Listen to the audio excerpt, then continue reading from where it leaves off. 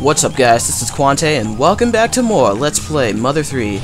In the last episode we rescued Fuel from his burning home, and in this episode we're gonna have to return him to his beloved father. And whoa, he snuck up from a Yell monster from behind, so let's combo him. Oh yeah, those guys go down faster than ever now. That's just gonna be some really easy experience. I want to properly show the combo system, but these guys die way too fast for me to even do that. Well, that's sort of how you do it, but they only take 3 combos. The most combos that you can get in one turn is actually 16, so that's a lot of combos to get, but they don't actually do the same number of damage each time. Your strongest one is always going to be the first hit, and then I guess the damage ratio gradually goes down the more you attack the enemy. So it's not like, you know, you're gonna absolutely kill the enemy every time you combo him. No, it's nothing like that. Unless the enemy is really weak like these Yell monsters. And Fuel is actually more worthy of a partner to have than Thomas is. Because occasionally he will heal you, and he will actually attack the Yell monsters and whatever else you're in battle with rocks and things like that. So I mean, it's pretty sad when a little kid is better than you. Or, I'm talking about Thomas here, but yeah. So, screw Thomas, we have Fuel in our party. I'd rather have Fuel any day. Fuel's pretty cool. He has a pretty cool name, too. With a name like that, you can't go wrong. So yeah, if you get in this hot spring, you won't be so black anymore. Well, actually, only your faces will. I didn't know why they didn't wash their faces off, but yeah, it's pretty awkward playing this game being the black man that I am, because pretty much from now on every character is going to be mentioning how black we are, and it's just weird. Hiya. Don't know who you are, Mr. Pitch Black Guy, but thanks a billion for saving Fuel. Wow, you really are pitch black. Oh, Fuel, Flint. You're pitch black and covered in soot, but you're alright. If you're looking for lighter, Thomas took him back to the Prairie Sanctuary. But wow, you really are pitch black. Oh, Mr. Fuel. You're both pitch black, but I knew it was you the instant I saw you. Huh? Oh, this injury? Actually about that. Yes, this injury. Abby here was attacked by some bizarre flying mouse with bug wings. It just went chomp and bit her right on the head. That makes sense? If it didn't, then I can explain to you again. It made sense to me. It was a very easy to understand explanation. It actually was, because we were attacked by that same mouse, assuming that that's the only mouse in the forest. But hey, it's Mr. Irresponsible. Flint! Oh, you're pitch black and covered in soot. But you're alright. Being the responsible man I am, I managed to bring lighter here. Hurry and let him see Fuel. I didn't think I was reading that right at first, and then I just kind of stuttered. Dad!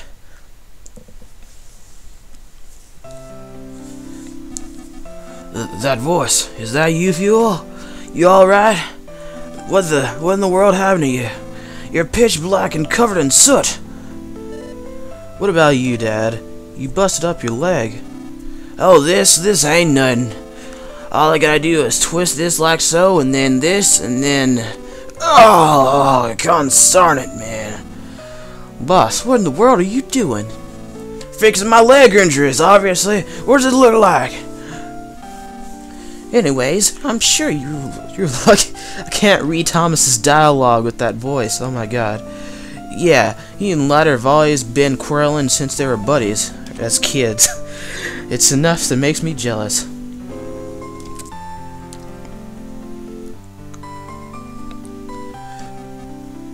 Thanks, Flint. Guess I showed my not-so-tough side today, huh? I owe you one. I think that would be the first time I've ever heard Boss thank someone. Haha, you're right. The only thing that would make this stranger if it suddenly started pouring rain. Well, speak of the devil. Well, let's hope this rain actually puts out the fire. That was pretty bad back there. But we accomplished our goal. We rescued Fuel. Well, let's hope this rain puts out the fire. Haha. We need to tend to lighter. Let's head back to the village for now. Yeah, let's do that.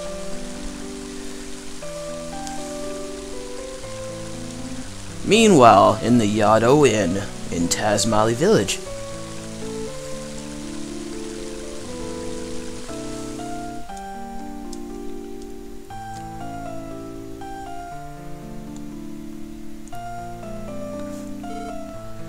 There you are, Flint.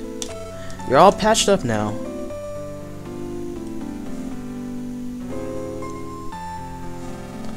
It's a good thing you and Fuel only suffered light injuries. I swear Thomas's voice changes every time. It's like he's going through puberty. It's been a while since Tazmali last had rain. Flint, please get some rest. Yeah, we don't really need rest, do we? Yeah, if you check your status, you can see everything, like how much HP you have right at that point and everything. So Flint Norris doesn't need the rest. Screw rest. But yeah, I didn't actually show this sooner. Why didn't I? But yeah, you can actually see your current level. And if you look all around to like the bottom left, you can actually see how much EXP you have and how much EXP you need to get to the next level, which is really cool because that's not something most RPGs do. And that's just, I don't know, I think it's really cool. So how it shows your current status and everything, you can keep track of all that stuff. Flint, did you see anything else in the fire besides those weird bugs? I'm talking about some suspicious people in pig-like masks. Those blasters. They turned the forest pitch black. And you, Flint, you wound up pitch black too. You should get some rest now, Dad. Oh yeah. You were pitch black too, Fuel. Come on, Dad, you really need some rest now. Yeah, they keep saying we need rest too, but, you know, we're Flint Norris, we don't need rest. Flint! Perfect timing. I heard you were taking a rest here. Mighty heavy rain, isn't it? I think I'll join you under the awning. Flint, tell me, have you seen Hinawa and the kids? No, I haven't. Forgot all about them. I see. Actually, I was up in the mountains earlier picking mushrooms. While I was up there, I caught sight of Hinawa. Then, while I was taking a break by the river, I heard loud roars off in the distance. Well, maybe that was just Hinawa yelling at Lucas again. It sounded like it might have been a Drago that was roaring. Oh no. After that, I heard what I think might have been screams. No, that can't be. The Dragos are so nice. Hinawa and the kids made it back home, right? Did they? Oh god, we gotta go see. The Dragos couldn't have done that. They were letting, like, everyone run into them earlier. No, I can't stand for that. Oh, there's the pigeon that Hinawa sent off. So now Flint's gonna read the letter. A letter from Hinawa. And I hope you guys don't mind me doing this, but I'm gonna skip through all of this because we already read everything like in the first episode, and it just gives a run through of it again. So yeah, I'm just gonna fast forward through all of this because it just takes a while, and we're already at 8 minutes, and I don't want to waste any more time. So yeah, come on, Hinawa. It's an incredibly long letter, but oh, our favorite donuts are here. Well, let's go in the house and see if the kids are in there and we can have some nice donuts. It's been a long day. We've been rescuing children from houses. All this crap is going on in one night. And no one seems to be here.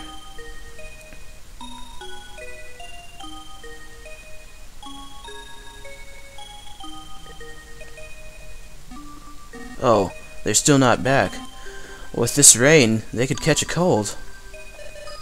I'll go find them. They're probably taking shelter from the rain somewhere. It's getting late, so we should all go look for them. Let's get the villagers to help too.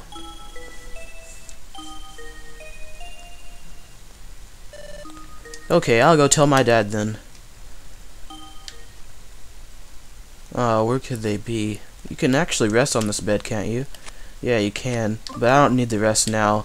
I gotta go look for my wife and kids. Woof! Woof! Take me with you. I'm sure I'll be helpful. Take Bunny with you? Yes. Boney is actually more helpful than any partner that we've had, like, since the game actually started. Because Boney is more like how, you know, when you had the combination of Lucas and Klaus in battle and they both could actually attack. It's the same with Boney.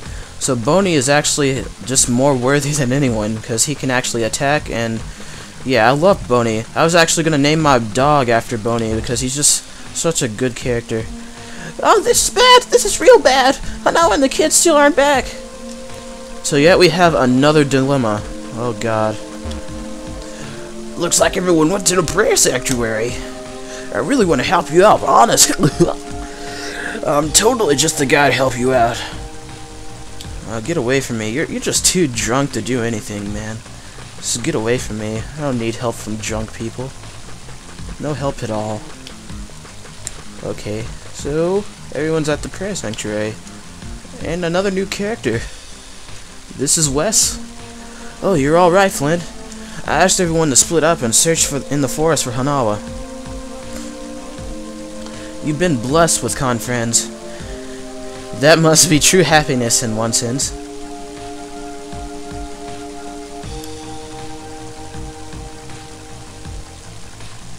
Oh, what do you have to say? I'd like to join the search, but they told me to stay here because I'm old. Seems nobody is aware of how strong I really am. Well, I guess, but you are pretty old, so we'll just leave you back there. You know, we need to go find everyone. Wait, what do you have to say? Wait, is that who I think it is? That's freaking, what's his name from Earthbound? Jeff. Brr, it's cold rain. I don't like it. It doesn't seem like it's going to ever stop. Oh no, Mr. Batty. Well, I can take care of you just about as easily, so I'm not going to cut anything out. And you can actually see Boney actually attacks. And it's really, really easy to combo with Boney too for some reason. I don't even know why. That's just the way the game feels. Like, sometimes it feels like you can combo with different characters easier than you can with others. And for some reason, Boney is the easiest character in the game to combo with. That's just the way I feel. But Flint can't move because the bat got affectionate. That's really weird. And Flint still can't move. What the heck? Come on, don't let the freaking bat get affectionate with you. Come on now. And wait, is Boney's health really down that low? Or is that... does he really just have low health? Oh yeah, he does have low health. He only has like 54. Oh, come on, Mr. Batty, we need to go.